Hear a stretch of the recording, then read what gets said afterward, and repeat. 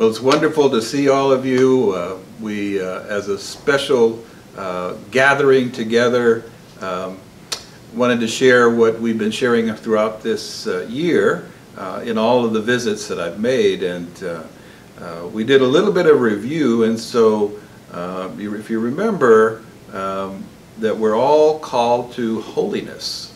And holiness is to live a good life in God's love. That's really the call that all of us have in a special way.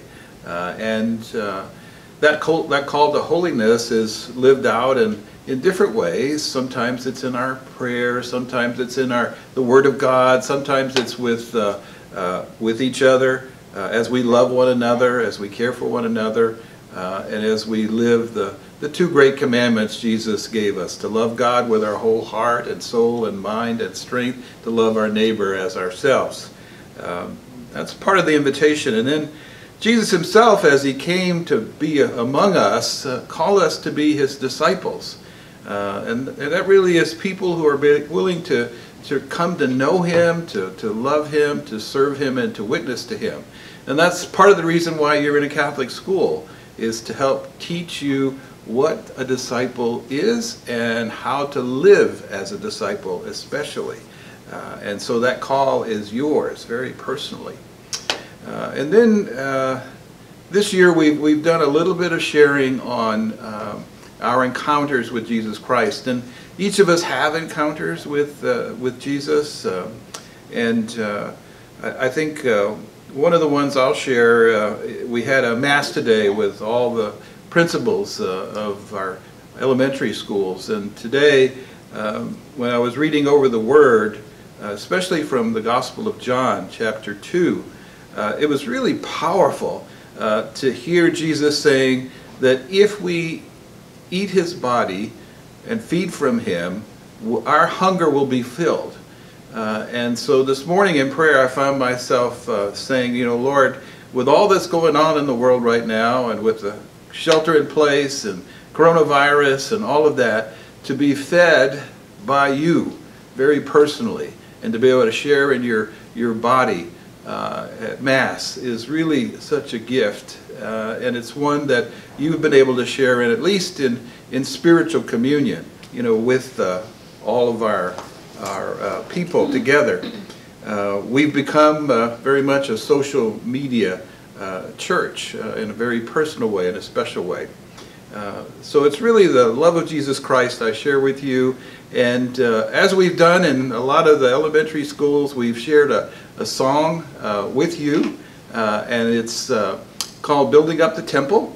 There's a whole bunch of you that already know the song, so I just ask you to join me with us. I've got the principles here, so we're going to sing it together and do the actions together.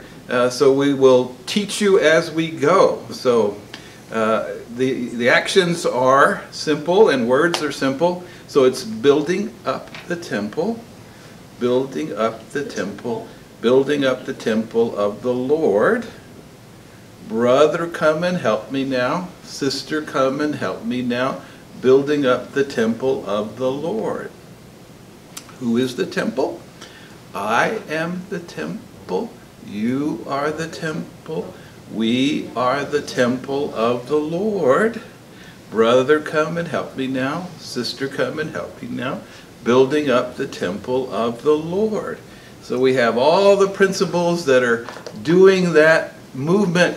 And so let me have all the principles come up here with me. And we'll do the actions together, and I'll sing the words. If you can sing the words with me, do so. So all of our principles are coming.